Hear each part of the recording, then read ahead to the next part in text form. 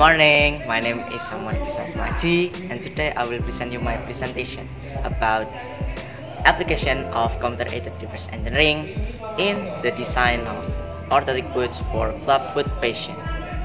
Our focus research is one clubfoot patient from birth, and here are some urgency and novelty of the research. 1. Equity and dissemination of modern technology for Indonesian society. 2. This technology allows for measurement process to be carried out in the various places throughout Indonesia. And 3. It has never been done by the shoe industry or by orthotic doctors. Target research. Product. 1. Adult orthotic boots. 2. Adult orthotic boots design. And 3. Prototype of the foot of the clubfoot patient.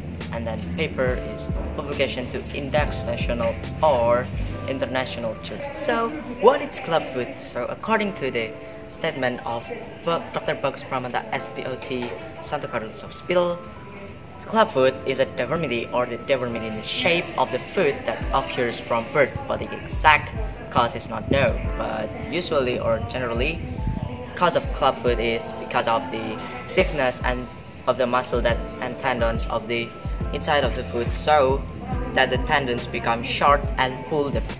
So why clubfoot? So from the picture of the type of shoe, we can find the problem that 1. Uncomfortable when using shoe, and then 2. Difficulty finding size of the shoe that fit the contours of the patient clubfoot. 3. Custom shoemaker find it difficult to make the clubfoot shoes model, and then 4. Need more time to use the old type of shoe, more than 20 minutes per leg. So what's the solution of this research? So research on the use of model on the modern technology based on the computer-aided reverse engineering system, so that it's able to meet the complaints of clubfoot patients in their activities using shoes that are specifically designed to fit the patient feet. Here are some definitions of reverse engineering. 1. From Corbo. Stages of process of taking physical data from the product, measurement data from the set of coordinates, reconstruction of the surface, and manufacture of CAD products and validation of products model. 2. From Raja. A step to imitate existing product as a basis for the designing new similar products by changing design, minimizing weaknesses, and increasing product advantage of their predecessor. And then 3. From Vivo. Activities to analyze system through the identification of its component and the relationship between component, as well as extracting and making abstract and design information from the system being analyzed. Orthotic shoe. Orthotic shoe is a tool for footwear specifically designed to support the ankle and foot during daily activities and help the healing process or reduce pain in patients with deformities during the rehabilitation process. Design research methodology. First is start patient clubfoot, and then 2 is 3D replica from the foam box, and then scanning 3D model, design process with CBS model, and then CAM process with a Power Mill 2016, and then the last one is making the boot process. Here are the picture process of the 3D method with a traditional foam box. And then we can have the A prototype model as a physical model, and then B fit of clubfoot patient. RE obtains a 3D mass model. Here are the picture of output 3D mass model of the patient clubfoot. Here are the picture of CBS model convert to insole and soles. Here are the picture of the stages of the design process based on the CBS model until the boot, insole, and soles are obtained. Here are the product of the adult boots research. There are some soles and the model of the leg, and then we have the shoe model, and then we have the picture of the patient walking.